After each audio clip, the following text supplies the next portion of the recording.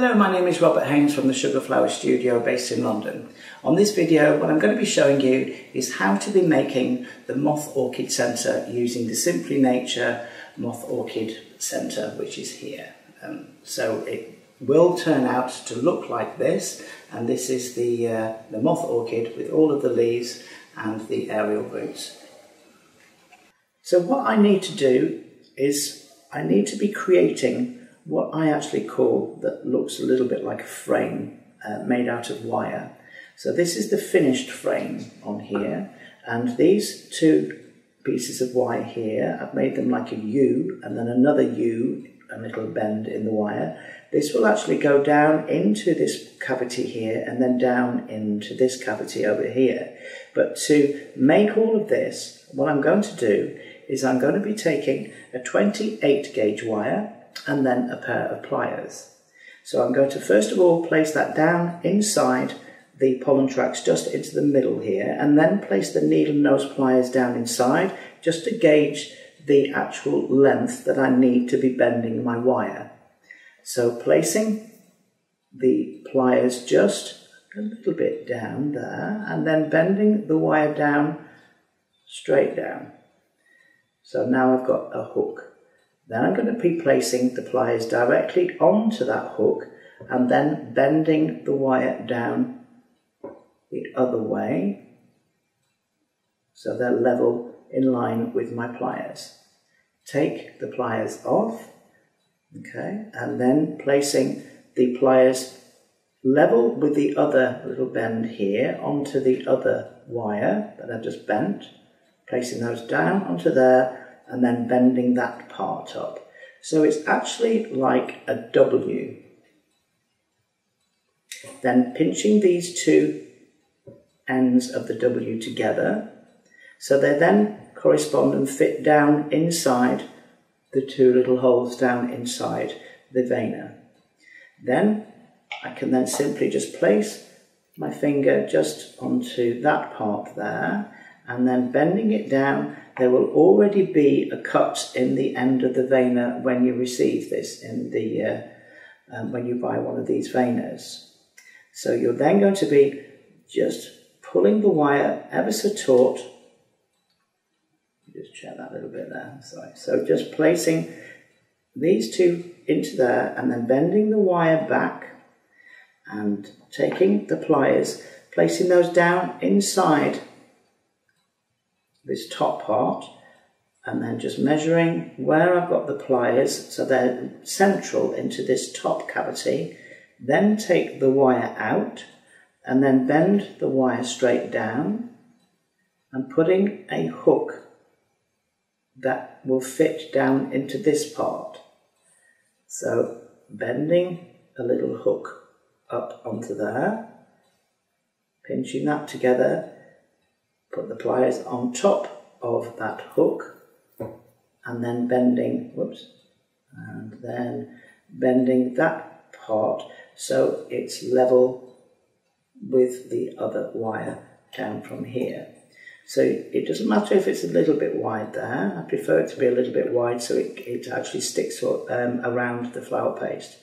Making sure though that the two little parts at the front do travel backwards on themselves, so they go down into there, and then placing the other one then down inside the back and making sure that the wire then comes out straight.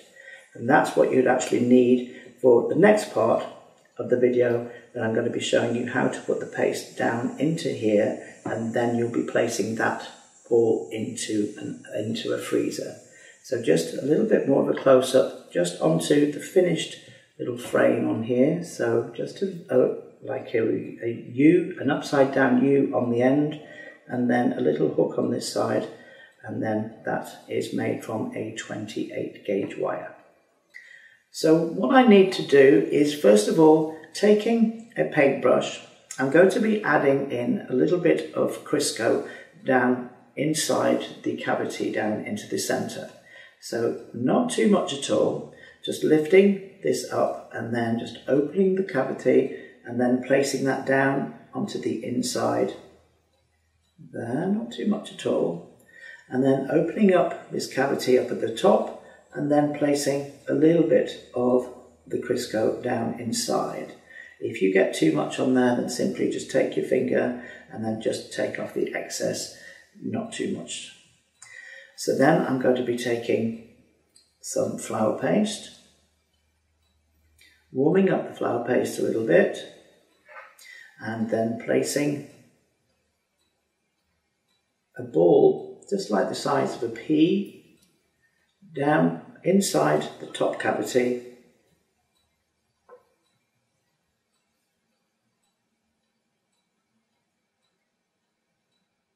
If the paste gets a little bit sticky, just use a little bit of cornstarch just to tap around. Then taking a ball tool, and I've got my cornstarch in this puff here, just taking the ball tool and then pack this down inside so it's really pressed right down inside. And where the cut is along the back, just using a scriber and then just pushing that in so none of the paste comes out of that top portion. If it does, you can cut it away later on. So what I'm doing now is I'm actually pinching and pressing and pinching and pressing and encouraging this paste here to then go down the central channel. Make sure that this is nice and thin along the back here until it reaches the 2 pollen tracks at the front. Then taking another small piece of paste, which I'm going to warm up, taking a pair of scissors, just make this into a teardrop shape, and then taking a pair of scissors, just cutting down the centre to give me a 2-part, and then opening, sorry, wrong hand, and then opening by pushing underneath. You're then going to be pushing this down inside the 2 little pollen tracks at the front there. So really pressing that right down inside, taking your ball tool again, and then really packing that right down inside. You're then going to join this all together, still keeping it nice and thin down the centre. Join it all together and then just remove the excess paste from around the 2 pollen tracks. You don't want any residue left over, just until you can just see the 2 holes there. So nothing at all on the rest of the vena. Just tidying that up. And then you're going to then insert the wire that you previously made. So taking the wire,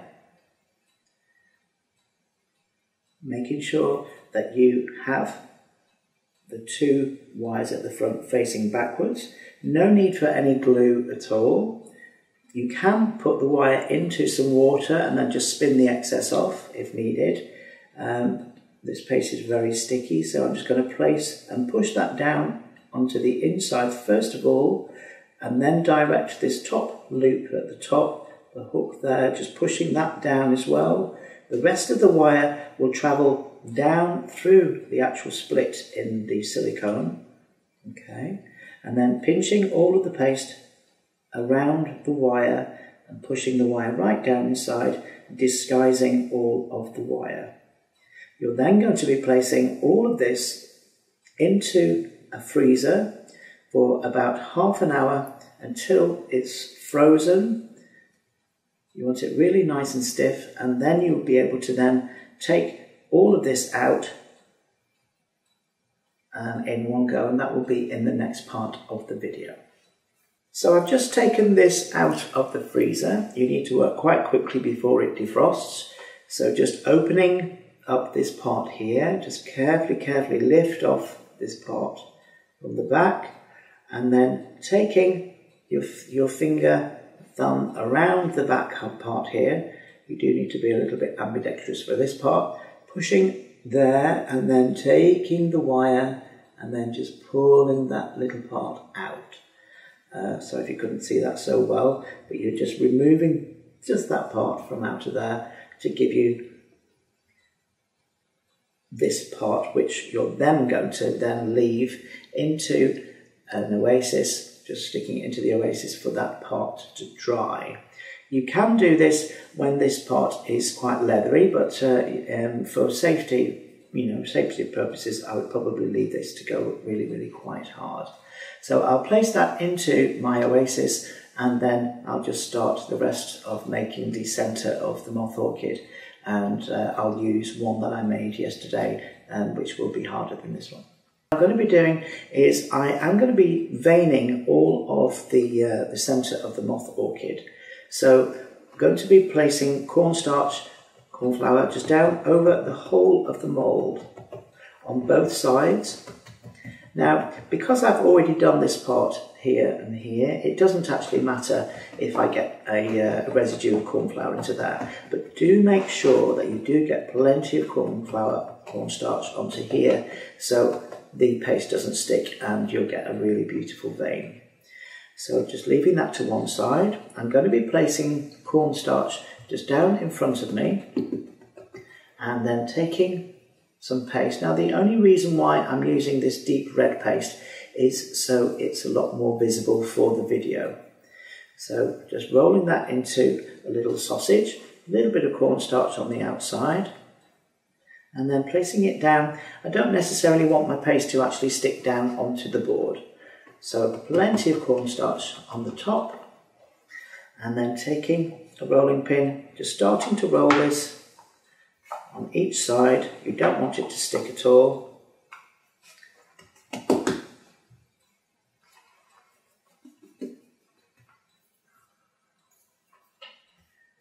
Just rolling out from side to side.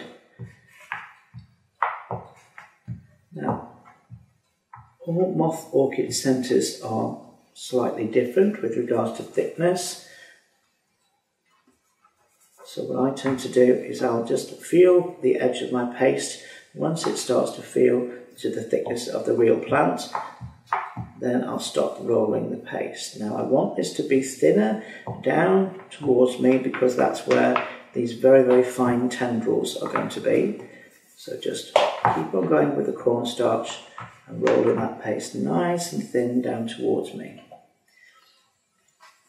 Then taking the cutter, making sure that I put cornstarch onto the cutter as well, and then directing that down onto the flower paste on the area that's nice and thin down in front of me down here for the tendrils.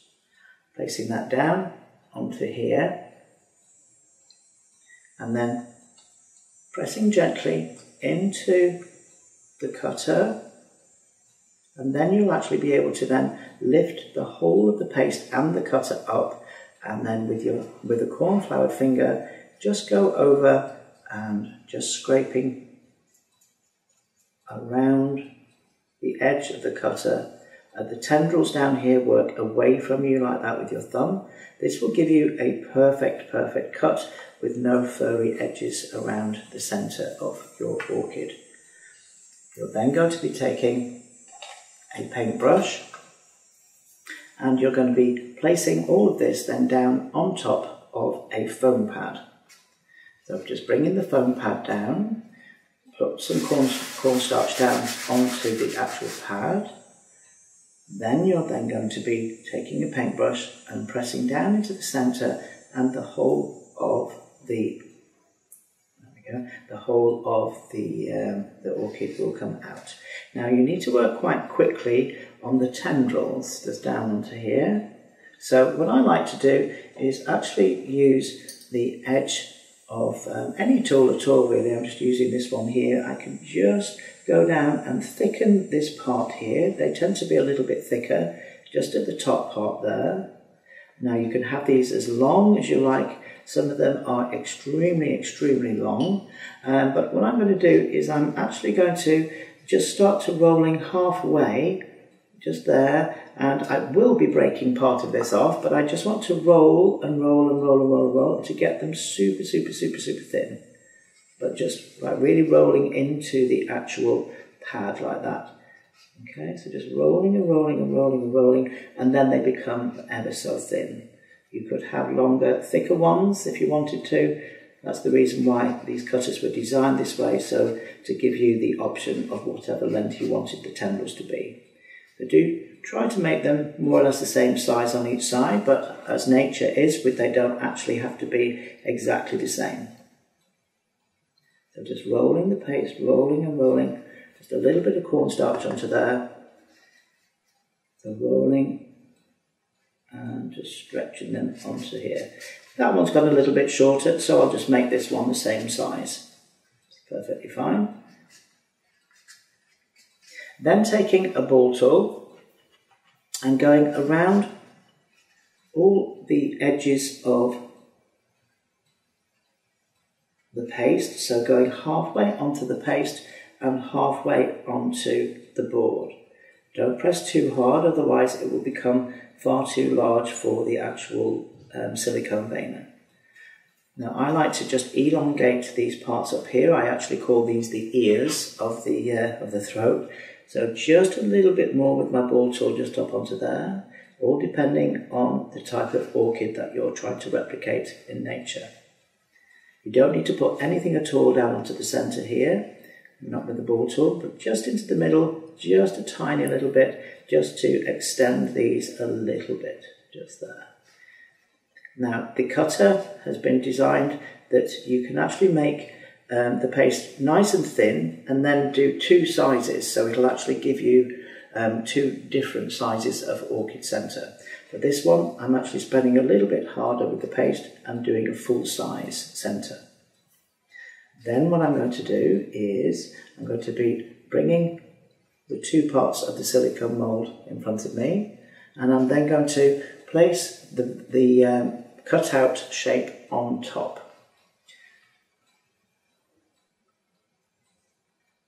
So I'm actually going to be using this side on here, and then going to be placing this one directly then down on top. So I'll just bring this into shot so you can actually see how I actually place this on. Going underneath with a paintbrush, gently go underneath and then lifting this up. It is very, very delicate, and then just taking the bottom triangle part and then place that then down on top first. Okay, so carefully lift I'm going to call them the ears, carefully lift the ears up in place, and using the paintbrush, dry paintbrush, just position everything in place and then have the two little tendrils coming out over the edge. If you do have very, very long tendrils, then don't press so hard with the veiner when you vein it down at this area down here. Okay, so just making sure that everything is centralized on there, and then placing the veiner down on top. I tend to turn it to the side so it's easier for me to direct down on top. I'm going to be taking my paintbrush and lifting both ears up just to check that they are both inside and in the right place. If there's anything coming out, then do take your paintbrush and then move it around. Gently pressing down with your fingers, even pressure. This will just give a beautiful vein front and back. This is a unique veiner. I don't know any on the market that actually give you, for the Moth Orchid Centre, a vein front and back. So when I mention that they are unique, that just means that I have not seen any at all. They are a beautiful, beautiful veiner, and they give a vein front and back. So gently, I'm not pressing here at all. I don't want to be breaking off these little tendrils at the bottom. But I am going to, just down this triangle part here, I'm going to be just pushing inwards like that because there is a raised vein along the front of the triangle. So then carefully remove, just taking your paintbrush and just releasing the two ears down onto there. And if there are any little pieces that have come out to the side, just trim onto there just with a pair of scissors.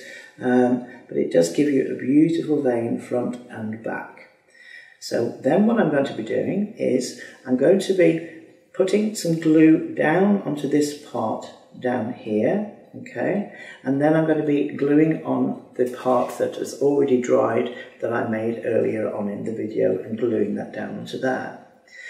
For the little tendrils that are down onto here, you can just curve those back with a paintbrush, or you could remove and place this back onto your foam pad, and you could actually use a scriber and you could just wrap these around a scriber, but I just tend to use a paintbrush and then just give them a little bit of movement on there.